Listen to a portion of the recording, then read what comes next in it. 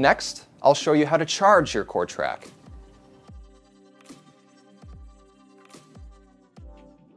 You can check the battery level in the top right corner of the screen. Your battery should last around 5 to 7 days. To recharge your KoreTrak, start by flipping it around. Find the side that says USB and take off that wristband with a twist and pull motion. You don't need any cables.